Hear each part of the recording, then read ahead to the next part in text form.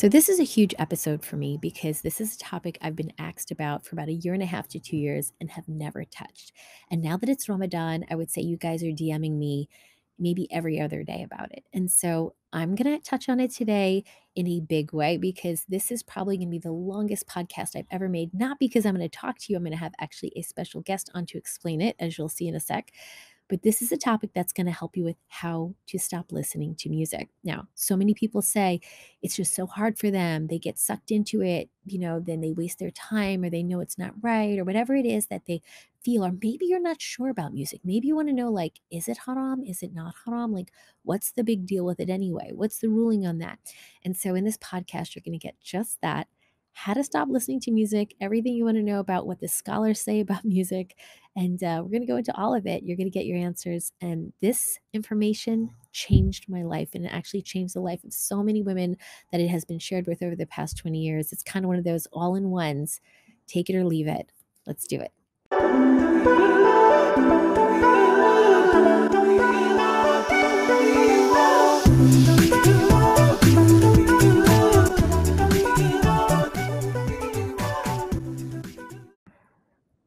Hello, assalamu alaikum. Thank you so much for joining us in the Mindful Muslimah Speaks podcast. I'm your host, Mindful Muslimah, coming to you 3 times a week during the time of Ramadan, twice on Mondays and Fridays otherwise.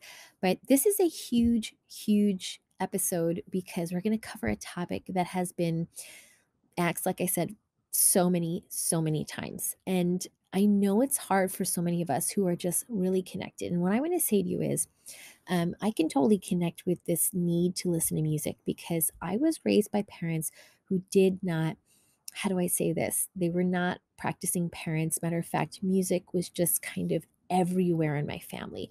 I was told, to practice musical instruments, to sing with professional teachers, and just music was something that was such a part of my family's life.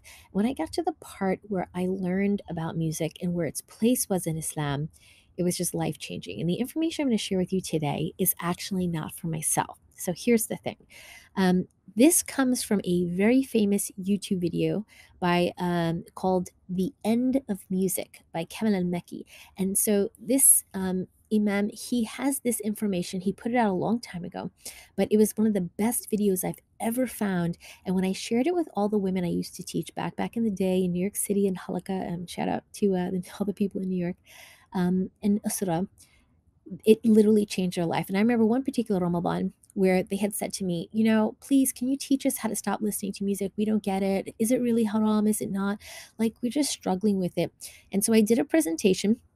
And this information is just jam-packed. Like, what you're going to find out from this Imam is he's not just going to pull out hadith and Quran. What I love about what he does is just the first half of it. It's not even that. He doesn't even need to go there. He pulls out so much common sense.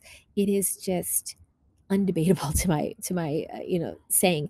And so, subhanallah, I shared this with them and they were just floored. And one sister in particular, I remember her. I'm not going to say her name. She came to me the next day and she's like, everyone needs to know this. And she's like, as a matter of fact, our weddings are so haram in the Muslim community. I have to tell this. She got like super passionate. She went and she made an entire pamphlet with all this information. She said, she came to me and she said, can I present this in the next Usra? I think women just need to really, hear all about this. She was so pumped, right?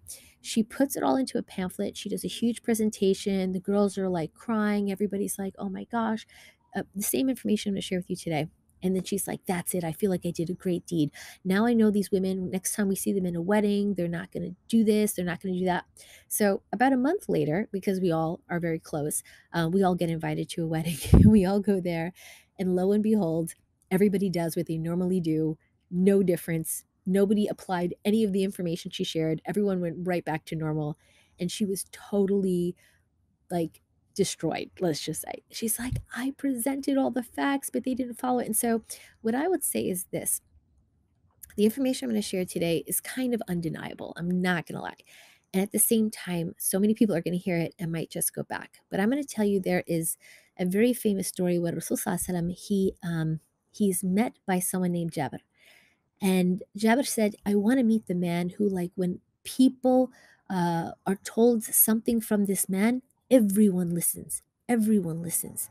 And Jabir, when he met the Prophet, peace be upon him, because he was referring to the Prophet, peace be upon him, the Prophet said, to him, a greeting and back and forth. There's a whole long story with the greeting. But at the end of the day, he said, give me advice. And the advice the Prophet, peace be upon him, gave him was never like curse at people or argue with people at a certain level where you're like being, haram, like cursing or, talking bad words to them and criticizing them. Never, never do this. And he had given him this advice. And he gave him an explanation, and Jabir walked away and he said, never I did that again.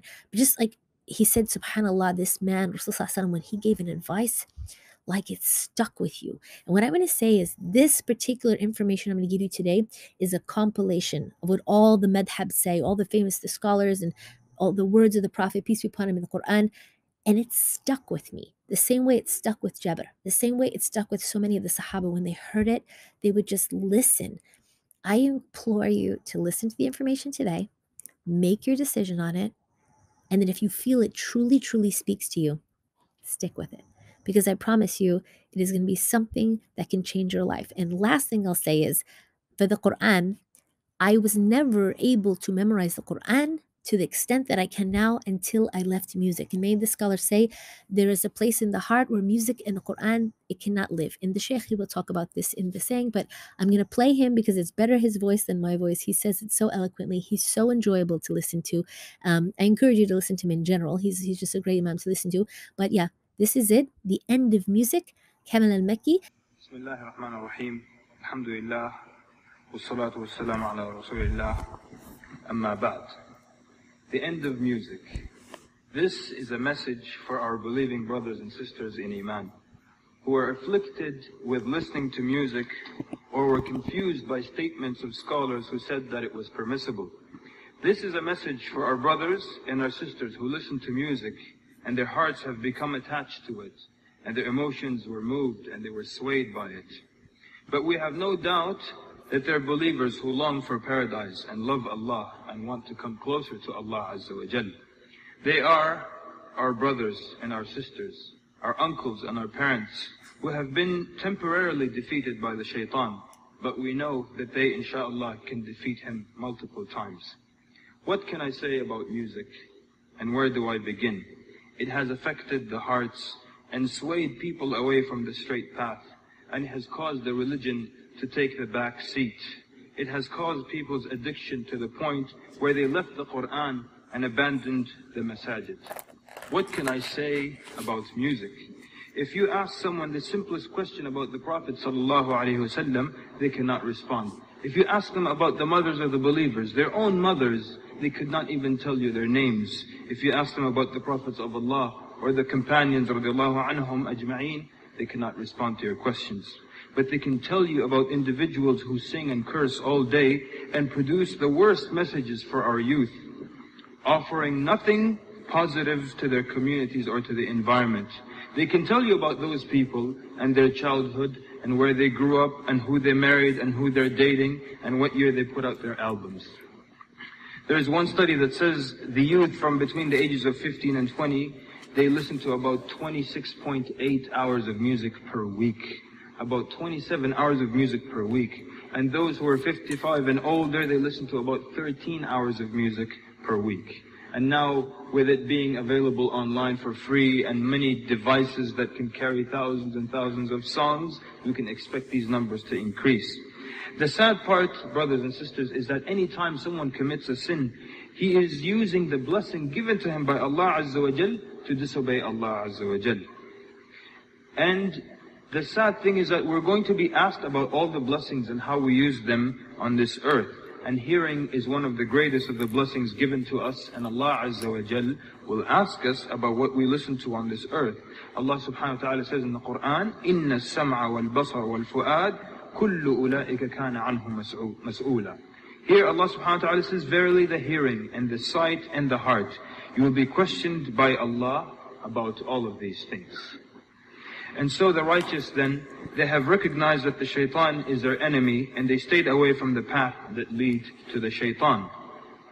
When Allah Azza wa Jal commanded Iblis alayhi la'natullah to prostrate to Adam, Iblis refused and disobeyed Allah subhanahu wa ta'ala. And then he vowed that he's going to misguide all human beings. So then Allah subhanahu wa ta'ala mentioned to Iblis some of the ways that in which he's going to use people and to take people away from the path of Allah subhanahu wa ta'ala. So Allah Azza wa Jal tells him, وَاسْتَفْسِزْ مَنِ اسْتَطَعْتَ مِنْهُمْ بِصَوْتِكَ وَأَجْلِبْ عَلَيْهِمْ بِخَيْلِكَ وَرَجْلِكَ وَشَارِكْهُمْ فِي الْأَمْوَالِ وَالْأَوْلَادِ وَعِدُهُمْ وَمَا يَعِدُهُمْ الشَّيْطَانُ إِلَّا غُرُورًا. In this verse, Allah Azza wa Jal tells the shaitan, and befool them gradually, those whom you can amongst them, with your voice.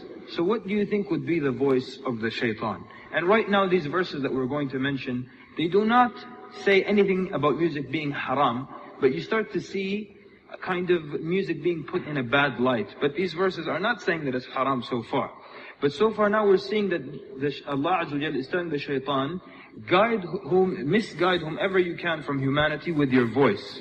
So what is this voice? It includes songs and music and anything else. It is a very general term. Anything else that calls to the disobedience to Allah or calls anything away from Allah. So not just music, but this is a general term. And make assaults on them with your cavalry and infantry. And this also includes when someone is walking with their own feet to something that is haram or something that's prohibited. And share with them wealth and children. Wealth meaning tempt them to earn their money in illegal and haram ways. And their children by getting people to try to commit illegal or illicit sexual activity. And make promises to them, but shaitan promises them nothing but deceit. So we're still not saying or showing ayat or evidences that it's haram, but we're starting to show that it's one of the tools of the shaitan. And before we get to the sayings of the Sahaba radiallahu anhum and the evidence from the Quran and the Sunnah and the great scholars and the Imams, we want to look at some logical evidence that will tell you there is probably something wrong with music and that it's probably not halal. Just from looking at it from a distance and analyzing it, we're going to see that it's something that's not surrounded with good, and it's probably something that's not halal. Because I believe that every good Muslim knows deep down in their heart that music is haram. Perhaps some of us don't want to face that reality, but deep down they know that it's haram. And this is illustrated in this story where a man came to the companion, Abdullah ibn Abbas radiallahu anhuma. And he said, Ya ibn Abbas, أَرَأَيْتَ الْغِنَاءَ أَحَلَالٌ هُوَ أَمْ حَرَامٌ? O Ibn Abbas, this music, this singing, is it halal or haram? And here al-ghina specifically is singing. So what is he asking about? He is asking about the ghina, the singing of the Arab, the Bedouin Arabs and their singing. This is singing that does not include talking about fornication or homosexuality. It does not show people dancing or videos, people wearing, I'm ashamed to say it, but wearing bikinis or things of that sort or using bad words. So he's asking about this. Is this permissible? So Ibn Abbas tells him, أَرَأَيْتَ الْحَقَّ وَالْبَاطِلِ إِذَا جَاءَ يَوْمَ الْقِيَامَةِ فَأَيْنَ يَكُونُ الْغِنَى? He says, do you see the truth and falsehood? When they come forth on the Day of Judgment, which side do you think music will be on? You think it will be on the side of truth, on the side of the prophets, on the side of the Quran and dhikr and Psalm and Salah and Allah Azza wa Jal? Or it will be on the side of falsehood? So the man said, يَكُونُ مَعَ الْبَاطِلِ, that it will be with falsehood. So Ibn Abbas says, فَمَاذَا بَعْدَ الْحَقِّ إِلَّا الضَّلَالِ اذْهَبْ فَقَدْ أَفْتَيْتَ نَفْسَكَ. He tells him, what is besides the truth? Meaning, if it's not the truth, it's falsehood.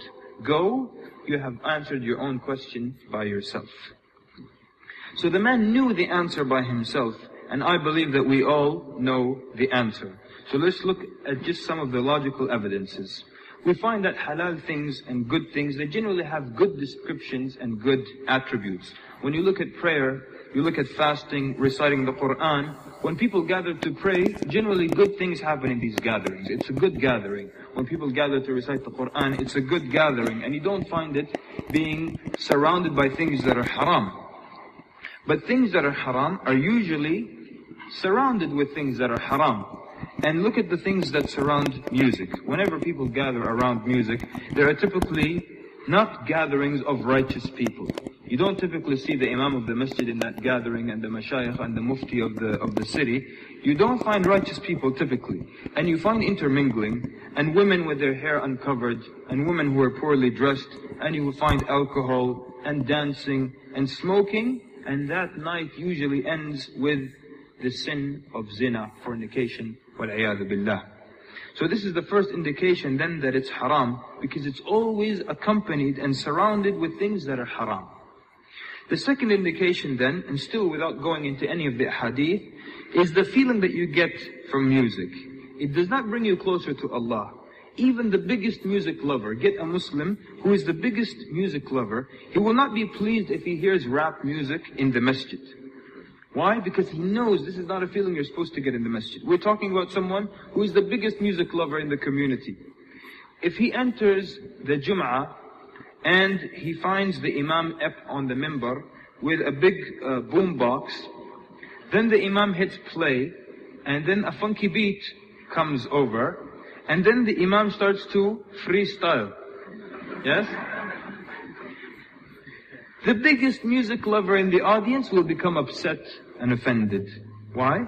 Because they know this is something that is totally opposite of the feeling that he came to get. He came to be reminded of Allah Azza wa Jal and to listen to the ayat and the Quran and the ahadith, which take him in one direction, but the feeling that you get from music takes you in the opposite direction. And that's why many, many years ago, the early scholars of Islam, they used to say that music and the Quran cannot be combined in the heart of the believer. There's not enough room in your heart for both of them. You either love one or the other. And like I said, you try that and test that when you get in someone's vehicle. You find they either have music tapes or they have Quran tapes. They listen to one or the other. And the Quran, it takes you in a direction where it prevents you from following your desires, and it commands chastity, and it commands modesty, and it controls these desires and prevents you from following the steps of the shaitan. And music takes you in a direction that's totally opposite. So of the feelings that music causes, it causes people to feel less shame. They feel a lack of shame, and they're less shy, and they're not embarrassed, male or female. You see when there's loud music played, they're not very embarrassed to jump up and down and twirl and fall on the ground and get up again. They're not embarrassed to do that. And the women are not embarrassed to do that. Have you ever heard of a female dancer who was too shy because there were men in the room? She said, I don't want to dance, there are too many men watching me. Or I'm not dressed properly, I'm not covered right. Rarely is it associated with haya. Rarely is it associated with these feelings of iman. But you find these people, they don't care. And notice how, when people repent and they come back to Allah, they usually stop going to nightclubs and parties. Why is that? Because they know these are bad places, and these places are also associated with music. The second thing concerning the feeling that you get from music is that it causes this fitna, it causes this, it arouses desires, the sexual desires in people. And even the fitna of the voice of women. And so it's not just enough that the voice of woman is enough to stir emotions in a man, but now these female singers, they're purposely making their voice softer, and they're dancing in ways that are sexually suggestive, and they're not wearing proper clothing. So what do you expect? Except that the man's heart is going to be moved by that, and his feelings are going to be moved by that. And this is something that even Christians are aware of. There's a church called the Church of Christ. That's it. That's the name of it. And they don't believe in music in church. They don't believe in dancing. They look at it as sexually suggestive. And it's so surprising and shocking when Muslims see that there's absolutely nothing wrong with this type of behavior. When we look at the Quran, Allah Azza wa Jal says, for the women, وَلَا يَضْرِبْنَ بِأَرْجُلِهِنَّ لِيَعْلَمَ مَا يُخْفِينَ مِنْ زِينَتِهِنَّ وَتُوبُوا إِلَى اللَّهِ جَمِيعًا أَيُّهَا الْمُؤْمِنُونَ لَعَلَّكُمْ تُفْلِحُونَ. Here Allah is saying to the women that they should not strike their feet in order to draw attention to their hidden ornaments. So forget the voice, the soft voice of the woman while she's shaking her hair from left and right and dancing and singing and jumping up and down. Allah is forbidding the Muslim women who are covered from head to toe to not strike their feet in a loud way on the ground, so that their ankle bracelets and whatever ornaments they're wearing will shake and make that sound, and men will just know. They will not see anything. They will just know that this woman is adorned with these things. If Allah is preventing this voice, what about then the woman coming and telling, saying sweet things and sweet words? Huh? So, the music also then, the effects of it, it can move you in various ways. There was an Arab musician, his name was Al-Farabi. This is from the early Muslims or from the past generations. And it is said that he would play his instrument and sing in a certain way, and the listeners would cry. And then he would play and sing in a certain way, and then the people would laugh. And then he would play and sing in a certain way, and the people would sleep, and then he would walk out. So do not tell me that it does not affect people's behavior or how they act. And on a final note on the feelings, which is better for you and brings you closer to Allah subhanahu wa ta'ala and is better for your heart and strengthens your iman? Definitely it's the Quran, and it's not listening to something like music. So how can it be the case, and how can we know this answer, and yet people listen to more music than they do to the Quran? What about then the message that you get from songs? And now here specifically I'm talking about things that you hear, like the MTV type of mainstream pop culture music, and even, if you want to consider the music that's played in the Muslim lines generally. We're not talking about nasheed, that calling you to Allah. We're talking about the things that the majority of young men and women listen to. Predominantly this type of music that they listen to. What are the messages that come out of that? Have you ever heard one of these singers warning from alcohol, or calling people to hijab, or calling to righteousness? But they sing about zina. And when they sing about love, are they talking about a man loving his wife? They're always talking about a love that is forbidden. And this is from Isha'at al-Fahisha. Allah Azza wa Jalla says in the Quran, إِنَّ الَّذِينَ يُحِبُّونَ أَن تَشِيعَ الْفَاحِشَةَ فِي الَّذِينَ آمَنُوا لَهُمْ عَذَابٌ أَلِيمٌ فِي الدُّنْيَا وَالْآخِرَةِ. Here Allah Azza wa Jalla is saying, those who love to see scandal published or broadcast amongst the believers will have grievous penalty or punishment in this life and the next. So again, let's think about what this ayah is saying. Allah Azza wa Jalla is saying, those who would love, not those who do it, not those who are pushing for it, those who would love for the evil deeds to spread, they're the ones getting this punishment. And they just wanted to see that. Not those who are actively involved. So what are these messages from these songs telling us? And for that reason, Abdullah ibn Mas'ud, the companion radiallahu anhu, he used to say, Al-ghina ruqyatu zina. What does it mean, ruqyatu zina? It means it is the way and the facilitator of fornication, of zina. And this is him speaking about the songs and the music in his time, when a servant girl would sing, and she would not dance, and she would not do it publicly, and she would not call to fornication, nor talk about it. But yet it is called ruqyatu zina. It is mentioned by the scholar Ibn Qudama. He mentioned in At-Tawabin that a righteous man passed by a house and he heard a woman singing inside. And so what happened? He was walking by, but he slowed down a little bit so he can hear this woman. And so the owner came out and he said, do you want to come in to listen? So the man said, A'udhu billah. You seek refuge from Allah. So the man tells him, he insisted, come inside and just listen. So the man says, he let me sit in a place where I can't see her and she can't see me. So there is now a hijab between them, like a partition between them. So then the man entered and she sang for him and she beautified her voice and she softened her voice and she used the weapon of the shaitan. So then the owner of the house tells him, would you like me to remove the sitr, the partition between you and her? So the man said no, because he was a righteous man. So he insisted until he removed the partition, until he saw her, and so he combined the fitna of hearing and the fitna of seeing. And that continued until he was completely overtaken with her. And so this righteous man then would come every day to listen to her. Until one day she told him, Wallahi, I love you.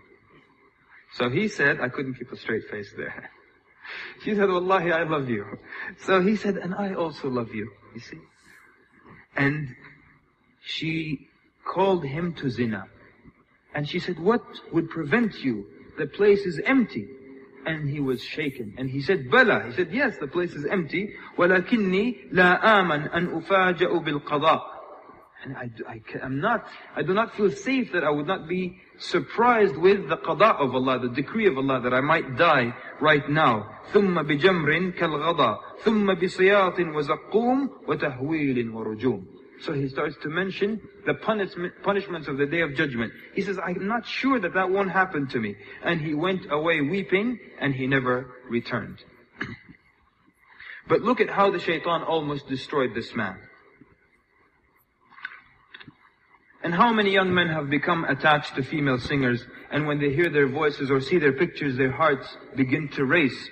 And how many young women have posters of men in their pictures in their bedrooms and in their rooms.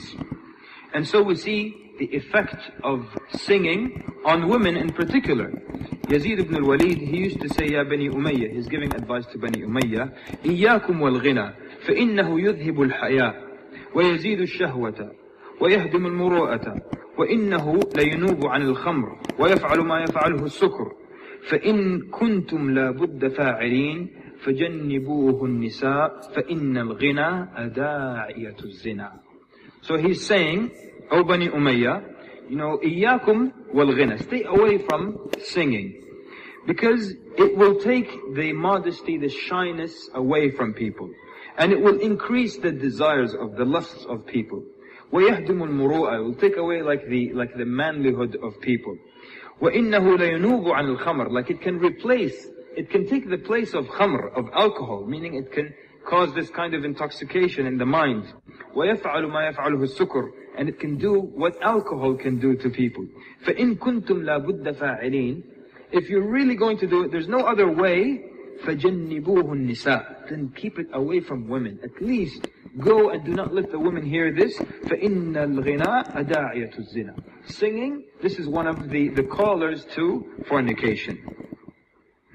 Also the Khalifa Sulaiman ibn Abdul Malik, he heard someone singing. So he was upset. He heard someone singing at night. So in the morning he had the person or these singers gathered and they brought them to him. So he tells them, إِنَّ الْفَرَسَ لَيَصْحَلْ فَتَسْتَوْدِقُ لَهُ الرَّمَكَ. That, meaning that when the male horse makes his sound, the female horse prepares to mate. وَإِنَّ الْفَحْلَ لَيَهْدِرْ فَتَضَّعُ لَهُ النَّاقَةِ. And the camel also, he makes the sound, and the she-camel gets ready for him. وَإِنَّ التَّيْسَ لَيَنِبْ فَتَسْتَحْرِمُ لَهُ الْعَنْزِ. And the same thing also with the sheep, or the goat, the male goat makes the sound, and the female also gets prepared for him. وَإِنَّ الرَّجُلُ لَيَتَغَنَّى فَتَشْتَاقُ لَهُ الْمَرْأَةِ.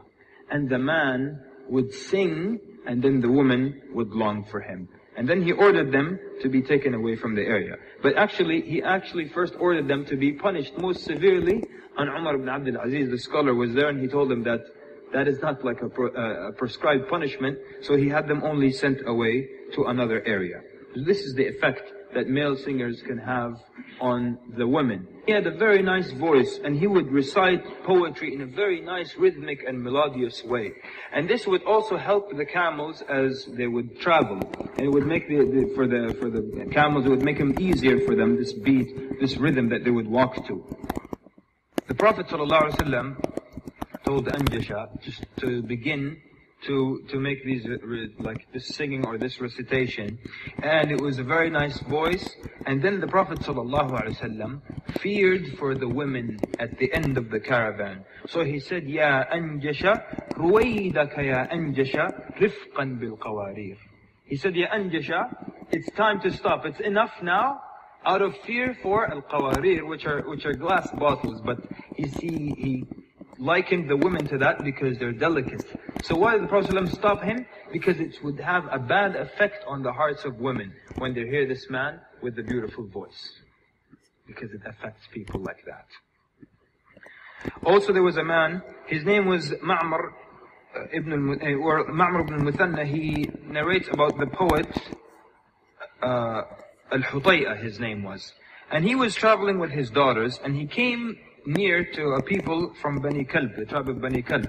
So they feared and that he would dislike something he sees from them, and he might attack them with his poetry. So this man al-Hutay'ah, he was known for attacking people with his words and his poetry, and if he attacked you, it became popular and it was kind of recorded against you. And he was so famous for this that one day he found nobody to attack, he attacked his own mother in his poetry. And it gets worse than that. One day he really wanted to attack somebody. He couldn't find anybody.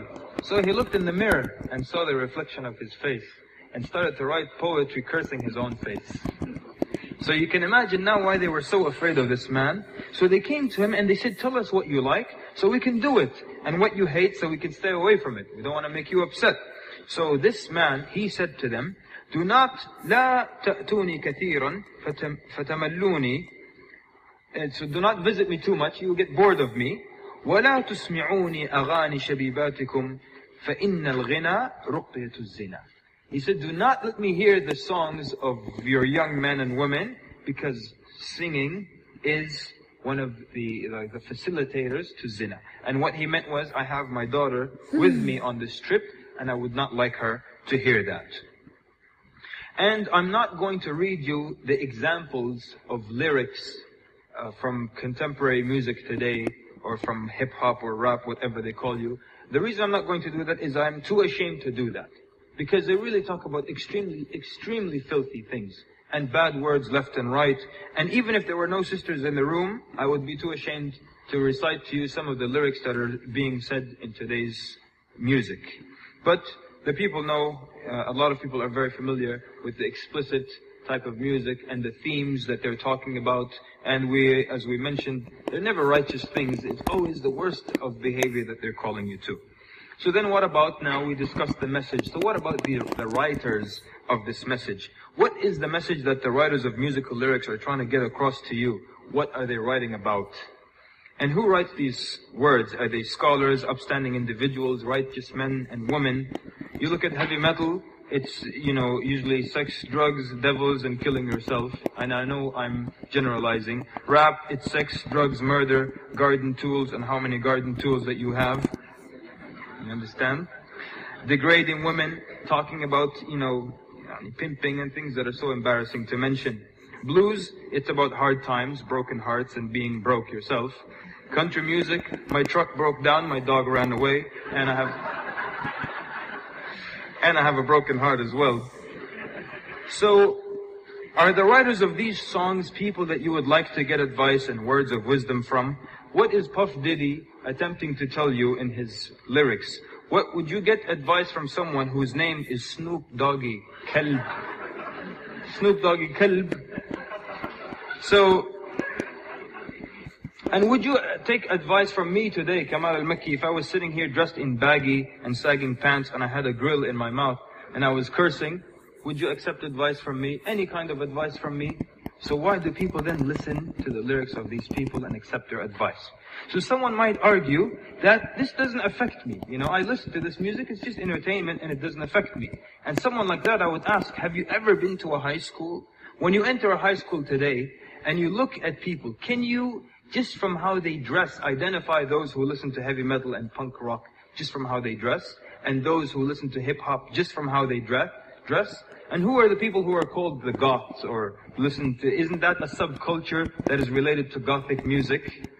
And cases of suicides from listening to songs. You may remember in the 80s, there was a lawsuit against a man, Ozzy Osbourne, because, some kid listened to his song and he shot himself, he committed suicide.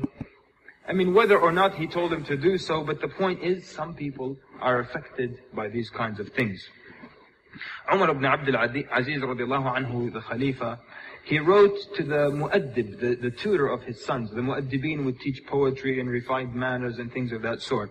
So he wrote to him saying, let your first lesson to them be the hatred of musical instruments that begin with the shaitan and end with the wrath of Allah. For it reached me from the people of knowledge that listening to music and songs grows hypocrisy in the heart, the same way water causes plants to grow. So with that we say to the one who listens to music, O Muslim, lawful things have good attributes. Where is the good in singing, dancing, and listening to flutes? Can we compare the words of singers and sounds of musicians to the glorious Quran, its lessons, wisdoms, and admonitions? How many singers do you know and give admiration? And how many do you know of the companions and the following generation? How much do you spend on singers from your dollars compared to how much you know of Islamic scholars? Do you see how much is memorized of music, songs, while you ignore the book to which memorization belongs? How much do you memorize of these incantations and sway back and forth in intoxication? Have you not seen those who follow the misguided and increase the loudness of the music when they should hide it?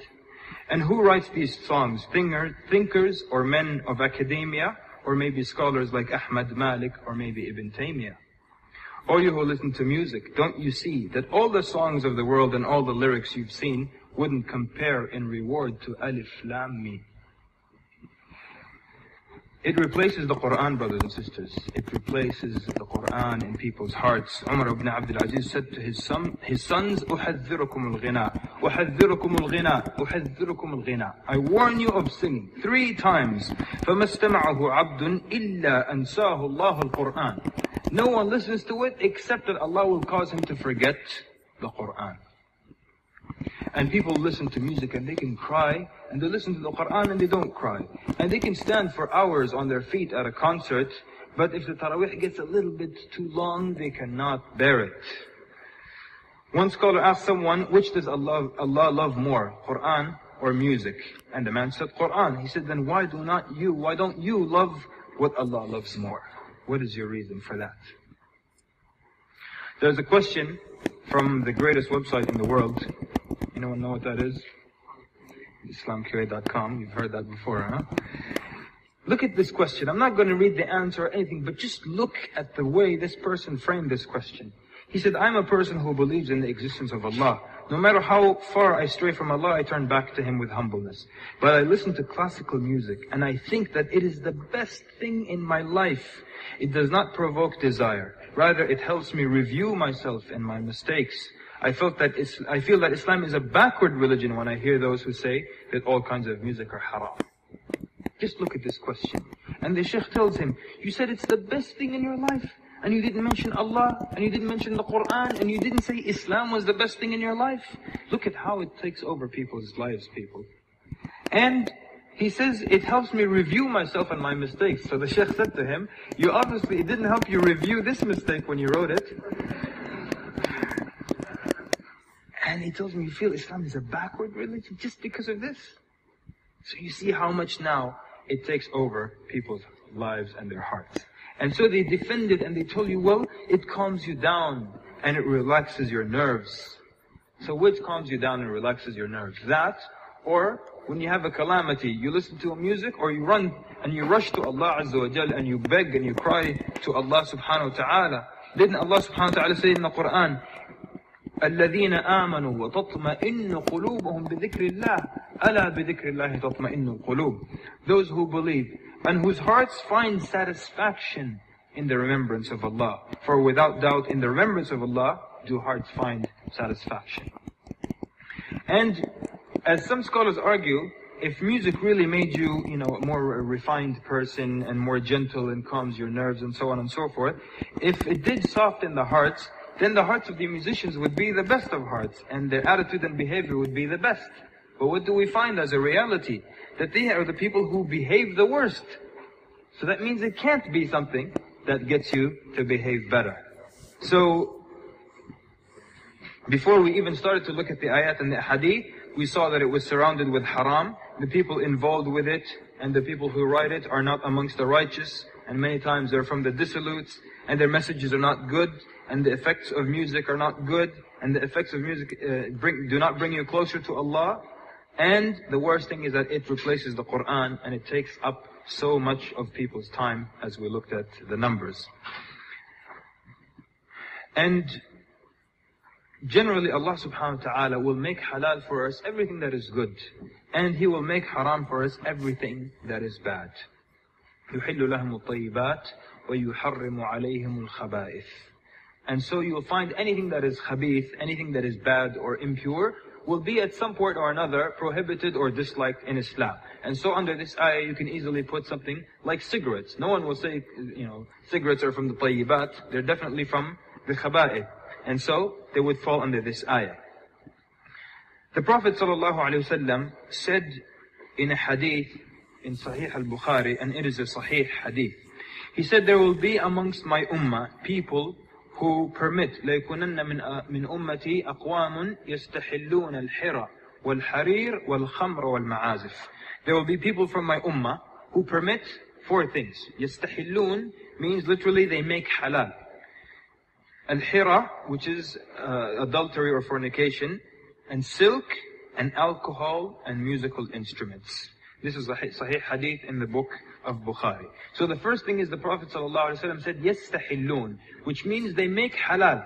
Which means that the things he's about to mention, they're all haram. Otherwise he wouldn't say they make it halal, if it was already halal. And the word used in the hadith is ma'azif, which literally means musical instruments. And this includes, it's a general term, and it includes all kinds of musical instruments. And as with the ayat that we heard, وَمِنَ النَّاسِ مَنْ يَشْتَرِي لَهْوَ الْحَدِيثِ لِيُضِلَّ بِهِ عَنْ سَبِيلِ اللَّهِ بِغَيْرِ عِلْمٍ وَيَتَّخِذُهَا هُزُوًا. And Allah Azza wa Jalla is saying, and of mankind is he who purchases idle talk, to mislead people from the path of Allah without knowledge. And so, by way of mockery, for such there will be a humiliating torment. This is in Surah Luqman. So here in this verse then, it is not a clear indication that music is haram. But again, it's being mentioned in a bad light in the Quran. But then we see how the companions and the early Muslims and the scholars of Islam understood this word lahu al-hadith, which could be idle talk. So the majority of the mufassirin, they say that lahu al-hadith in this verse refers to singing. And another group said that it is every kind of sound dealing with entertainment, and which includes flutes and stringed instruments and so on. And in Tafsir al-Tabari, the scholar of the Ummah, Abdullah ibn Abbas, says that this means singing. And Mujahid, rahimahullah, also says this means playing the drum, the tabl. And Al-Hasan al-Basri said that this ayah was revealed concerning singing and musical instruments. So these are all great scholars, and this is how they understood this verse. And one of the more recent scholars, As-Sa'di rahimahullah, said that this includes all manner of haram speech.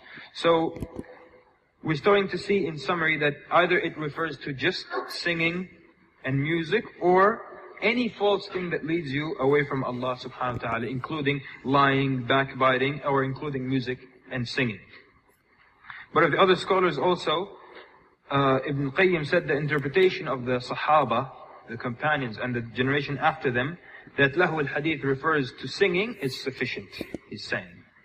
And Ibn Mas'ud radiallahu anhu was asked, what does it mean lahu al-hadith? And he swore by Allah, وَالَّذِي لَا إِلَهَ إِلَّا هُوَ إِنَّهُ الْغِنَى. 3 times, وَالَّذِي لَا إِلَهَ إِلَّا هُوَ إِنَّهُ الْغِنَى وَالَّذِي لَا إِلَهَ إِلَّا هُوَ إِنَّهُ الْغِنَى. And this is Abdullah ibn Mas'ud, who says that I took 30 surah fresh from the mouth of the Prophet sallallahu alaihi wasallam. And he has spoken the truth even if he does not swear to us and repeat it 3 times. And it was also related or narrated that with a sahih isnad chain of narration, that Ibn Umar also said that this ayah is referring to singing. So whether or not you want to argue that this ayah now is saying it's haram or not, it's just mentioning it in a bad light, we find that the majority of the mufassirin and the early Muslims and the companions of the Prophet ﷺ are saying that this is talking about music. And so look at the names that the Muslims had for music. They didn't call it musiqa as they do now in Arabic. They didn't call it art and all these fancy names that we give it. These are the names that Muslims used to refer to music. They would call it al-lahu, al-laghu, al-batil, al-zur, al-muka', al-tasdiya, ruqyat al-zina, Qur'an al-shaytan, منبت النفاق في القلب, الصوت الأحمق, الصوت الفاجر, صوت الشيطان, مزمور الشيطان, and السمود. They would call it vain talk, falsehood, the facilitator of fornication, the way of fornication, the Qur'an of the shaitan, the flute of the shaitan, the sound of the shaitan, the immoral sounds. These were the names that people had for music. And when you look at what people used to call something, it gives you an indication of how they felt about it when it was first introduced to them. For example, now, in a lot of Arabs, they refer to the singer as a fannan. Fannan is a singer. The word fannan, literally, it refers to a donkey. It's a donkey that is striped, which is like a zebra. So that means when the Muslims started to see all these singers, they gave them a name that was befitting, and they called them donkeys. Also, like the theater in Arabic is referred to as the masrah. The theater is called the masrah. Masrah is the place where the animals like gather and eat and relieve themselves and things of that sort. That means also when the righteous Muslims first saw people on stage and acting silly, they said, well, these people are acting like animals, and they called the theater, the stage, the masrah, where the animals fool around. And also you find the early Muslims used to call male singers, the male singer was called the mukhannaf. This is someone who was an effeminate type of man. Someone who, is, flaky. The Prophet ﷺ said, 2 sounds are accursed in this world and the next. A sound of musical instruments in a time of happiness, and a sound of wailing during a calamity. And we're going to look at some of these hadith more in the next talk, inshaAllah. Also, Allah subhanahu wa ta'ala mentions, وَالَّذِينَ لَا يَشْهَدُونَ الزُّورَ وَإِذَا مَرُّوا بِاللَّغْوِ مَرُّوا كِرَامًا. And those who do not witness the falsehood, and if they pass by some evil talk or evil play, they pass by it with dignity, meaning it does not affect them. So Muhammad ibn al-Hanafiyyah, and who can tell us who is Muhammad ibn al-Hanafiyyah? Naam. The son of Ali radiallahu anhu, and he was not his son from Fatima, so he was referred to as Ibn al-Hanafiyyah. He was asked, what is az-zur that we just mentioned in this verse? He said, إِنَّهُ الْغِنَى لِأَنَّهُ يَمِيلُ بِكَ عَنْ ذِكْرِ اللَّهِ. He said, it's singing because it diverts you away from the mention of Allah subhanahu wa ta'ala. Likewise, Allah Azza wa Jalla says in the Quran to the kuffar of Quraysh, أَفَمِنْ هَذَا الْحَدِيثِ تَعْجَبُونَ وَتَضْحَكُونَ وَلَا تَبْكُونَ وَأَنْتُمْ سَامِدُونَ. In this verse, Allah subhanahu wa ta'ala says, like you marvel from this speech, and you laugh and you do not cry. وَأَنْتُمْ سَامِدُونَ. Ibn Abbas said, Samidun means mughannun, that you're singing. The Arabs used to say, Ismud lana, meaning, ghanni lana, sing for us. And this is, meaning that when the Quraysh, the Prophet ﷺ or the Muslims would recite Quran, they would drown out the verses of the Quran by their singing. And Allah subhanahu wa ta'ala rebukes them here. So when we say then that it is haram, we're accused of being backwards, people who are against art and creativity. But really, in music, it has wasted the time of our young men and women with hours and hours of listening to it and following the news of those who create it. And they have not learned their religion, nor have they learned any other sciences, and have not even become involved in politics. I've visited one country in Eurasia, and the government there, part of their policy is to keep the youth occupied with music constantly. There is absolutely nothing on their television except music all night and day.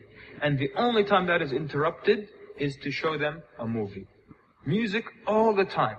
And so, it is very disheartening and very sad that all the youth, the young men and women, the only thing they care about is this musician, and he divorced so-and-so, and this one has a new album out, and that's all they think about. And they're not involved in anything that helps them better their life or their society or their country. And so music begins with the shaitan, and it ends with the anger of Ar-Rahman. And it moves people to ugly things, and it decreases your haya. And so you see people, they clap and they move up and down and they scream and they spin, and they're not ashamed, and we seek refuge and the protection of Allah from these things.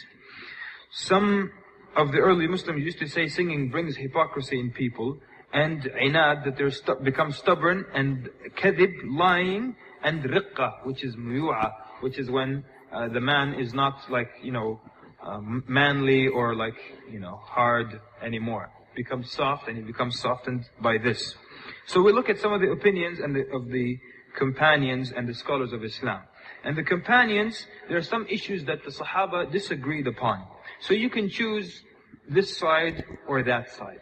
But on the issue of music, they did not disagree once. There is no disagreement of the companions. They have ijma' on this issue. Consensus that this thing, that music was haram. There was not any companion who said that it's okay. And anyone who says so, we challenge them to bring us proof of any one companion who said that it's okay. Ibn Mas'ud held that listening to musical instruments give birth to disbelief and hypocrisy in the heart. Ibn Abbas said it's haram. Ibn Mas'ud, Jabir ibn Abdullah, not a single one of them said that it's okay. And of the four Imams, Ibn al-Qayyim rahimahullah, he mentions the madhab of Imam Abu Hanifa is the strictest in this regard.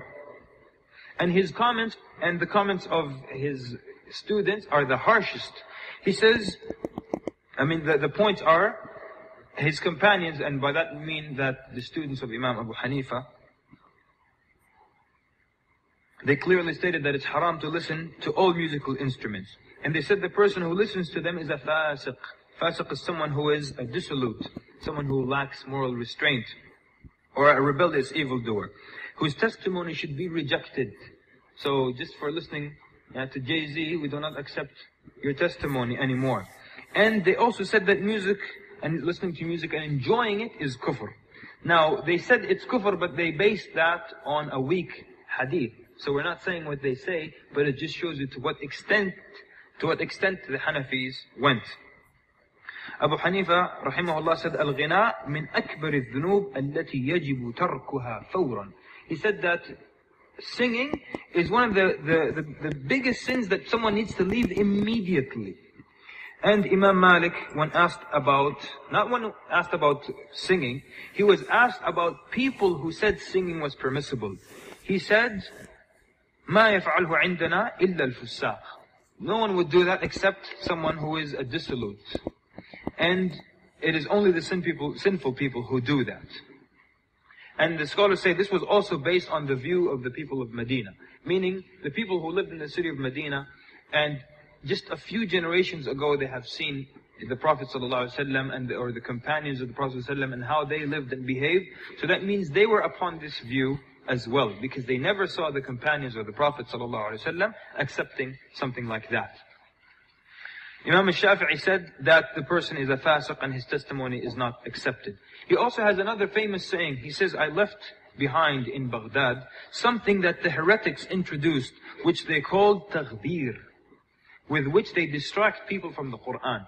So al-Shafi'i is saying people started to come up with something called a taghbir. So what is this taghbir? Basically, it's the type of poetry which encourages ascetic life, zuhd, tells you to leave the dunya. And it is sung by someone while he strikes a rod against some kind of drum or dried skin. So this is the comment of a Shafi'i on something like that. Until now, no video, music videos, no poor clothing, no bad words, calling people to leave from the materialism of the world, and yet he called it something that the heretics introduced, and they distract people from the Quran with this.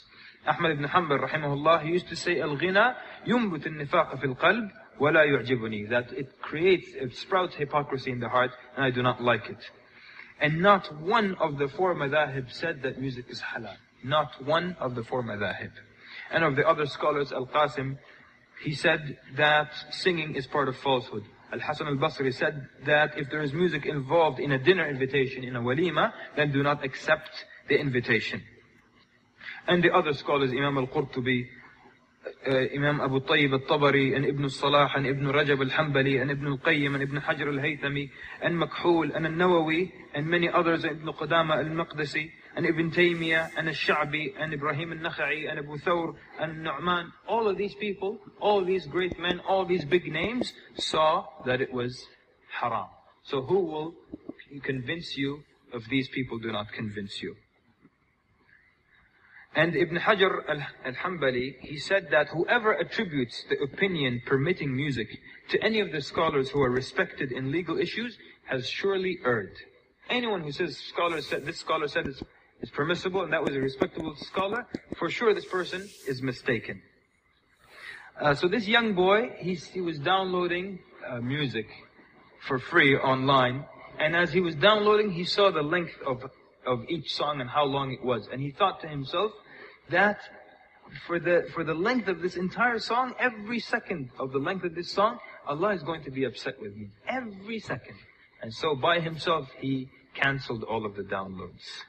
The thing that we want to remind and maybe conclude with is that death can come at any moment. Know that the angel of death overlooked you and took the souls of your brothers, and one day he's going to come to you and overlook others. Some people would be sitting and listening to music without any fear that the angel of death will come upon them at that moment. Ibn al-Qayyim rahimahullah, he mentions a singer, someone who was a music lover back then in his generation. And he was dying, he was in his deathbed. So they told him, say La ilaha illallah. And he started to repeat songs. They told him La ilaha illallah, and he kept singing. And when he couldn't say the words to the songs anymore, he began to make sounds, and he would say tintina, tintana, the rhythm with his mouth, until the soul left his body. He was not able to say La ilaha illallah. And in our times today, there's a story told by, in one of the Muslim countries, people who are like doing motorist assistance in the highways in a Muslim country. He says, I got used to seeing horrible things and injured people along the roads. One day we were making our rounds, and we heard a sound, a horrible sound of two cars that had collided. So we rushed to the area, and we found two cars that were in a head-on collision and were utterly destroyed. We rushed to assist the people, and it was indescribable. In the first car, there were two young men, and they were in a very bad state. He says, we took them out as they began to scream from the pain. And we rushed to the other car, and we found the driver had died. So we returned to those two, and they were in the state of ihtidar, meaning the soul now is leaving their bodies. So my partner rushed to them to say, and would tell them, say La ilaha illallah. But they would be moaning in pain. La ilaha illallah. And they're not responding. So then when they started to be in the pangs of death, in the last minutes of death, or they were almost dead, they began to repeat words from songs. And they remained repeating these voices until just singing constantly, just singing lyrics from songs, constantly. He's telling them, La ilaha illallah, and they're only singing from songs. And then these voices, their voices started to gradually decrease. Then the first one became quiet, and after that the second one became quiet. We put all three in our car, and we took them to the morgue. He said, my partner and I, on the drive to the morgue, we were not speaking, and we were both quiet. Suddenly my partner turned to me, and he started to talk to me about death, and the good and the bad end on earth, until we got to the hospital, and we put the dead, and we left. From that day onwards, every time I attempted to listen to music, I see the images of the two men as they bid farewell to this dunya with the sound of the shaitan. 6 months later, there was another accident. It was a young man who had a flat tire, and he was fixing it, and he got to the back of the car to take the spare out, and a speeding car came, and it smashed into him. So I quickly went with another one of my co-workers, and the young man was on the ground, and he had signs of righteousness on him, but his body was destroyed from the collision. We put him in the car. On our way, I said to myself, I will do as my other friend did, and I will get him to say the shahada. And then he started to make sounds that we couldn't figure out. So we were rushing to the hospital. Then his speech began to become clearer. He was reciting the Quran in a beautiful voice. We turned to him, and he was reciting with khushu' and sukoon. And his bones were broken, and he was covered with blood on his clothes, and he was on his way to his death. We started to speed up even more. He kept reciting in a beautiful voice. I have never heard a voice of the recitation of the Quran so beautiful. And he was saying, إِنَّ الَّذِينَ قَالُوا رَبُّنَا اللَّهَ ثُمَّ اسْتَقَامُوا تَتَنَزَّلُ عَلَيْهِمُ الْمَلَائِكَةُ أَلَّا تَخَافُوا وَلَا تَحْزَنُوا وَأَبْشِرُوا بِالْجَنَّةِ الَّتِي كُنْتُمْ تُوعَدُونَ نحن أولياؤكم في الحياة الدنيا وفي الآخرة ولكم فيها ما تشتهي أنفسكم ولكم فيها ما تدعون. He was saying, those who say, look at what he is reciting, and these are his last words. Those who say, our Lord is Allah, and stand straight and steadfast, the angels descend upon them from time to time, saying, fear not and grieve not, but receive the glad tidings of paradise that you were promised. We are your protectors in this life and the next. Imagine reciting these ayat and these words, where you will have all that your souls desire, and you will have all that you ask for, a hospitable gift from the one that is most forgiving and most merciful. He says, my coworker and I listened to that voice, then suddenly I felt a shiver run through my body and the voice stopped. We turned around and found him with his finger in the air, and he was saying, La ilaha illallah. We stopped the car and I jumped and I ran to the back, and I touched his hand and I checked his breath and I checked his heartbeat. There was nothing. And I began to cry. My partner turned to me and he said, what happened? I said, the young man has died. Mat al-shab. And he died while reciting the Quran. So my friend exploded into tears. As for me, I could not control myself and I began to cry uncontrollably, and my tears wouldn't stop. We continued on the way to the hospital, and when we got there, we asked his family about him, and they said he was praying constantly at night and reciting the Quran. And for that there should be an admonition and an indication for those of us who walk around with iPods and constantly listen in their cars and online and in the planes and everywhere else. So there should be then an indication and an admonition in that. But a lot of times when we say stories like this, people say, this will not happen to me. I mean, I listen to music, but this won't happen to me. But the truth is, brothers and sisters, this is beyond our control. And I will try to illustrate this to you. Have you ever had a song stuck in your head? A dumb song that perhaps you don't even like, stuck in your head all day, and you are conscious and awake, and you can't get it out of your head. All day. This is while you're conscious and awake, and you can't control it.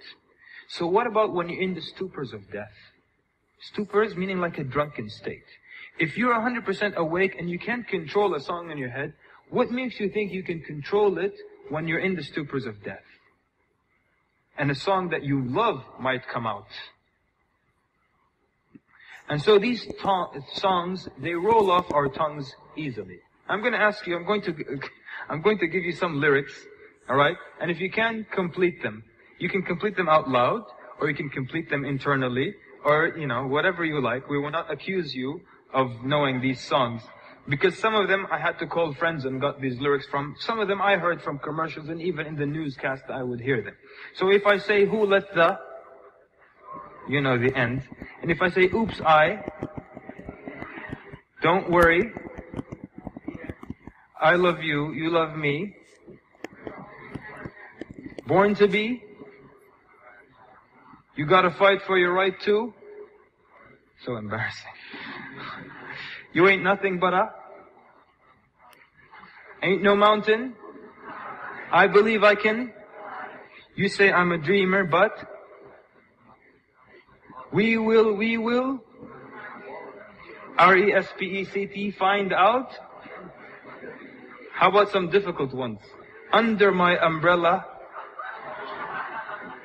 I've never heard this, but they told me you would know it. Okay, now for the gangsters. Been spending most of their lives living in a... Brothers are like... How about this one then? All right. You know the rest of it? It's Outcast. All right.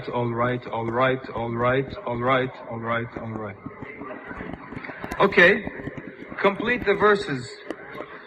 وَمَن يُشَاقِقِ الرَّسُولِ مِن بَعْدِ مَا تَبَيَّنَ لَهُ الْهُدَى وَيَتَّبِعْ غَيْرَ سَبِيلِ الْمُؤْمِنِينَ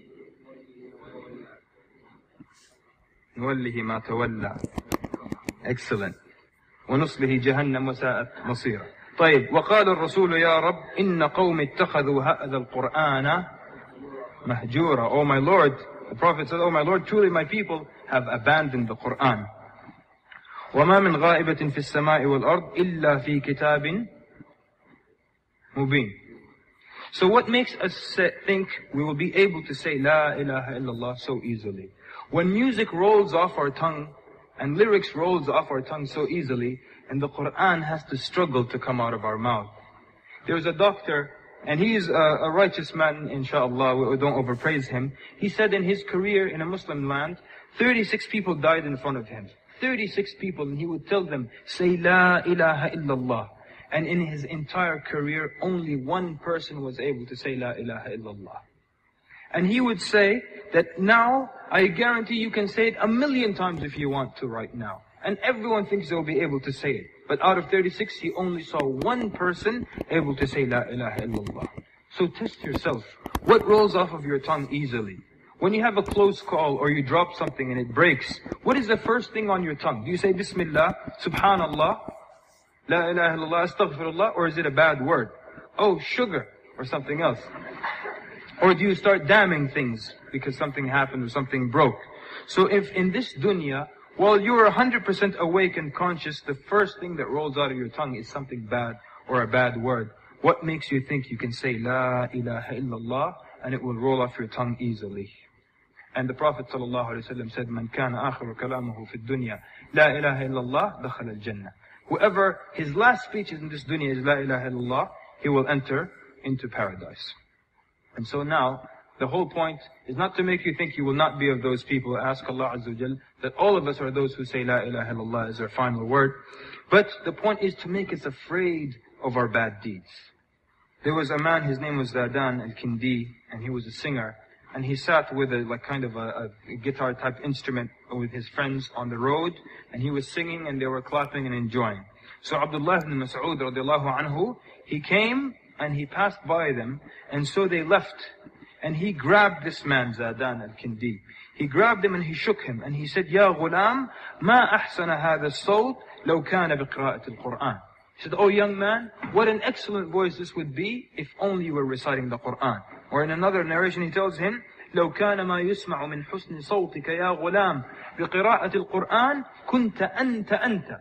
He said, if what was heard from your voice was the recitation of the Qur'an, كنت أنت, meaning you would have been the one people would turn to, people would look to for leadership.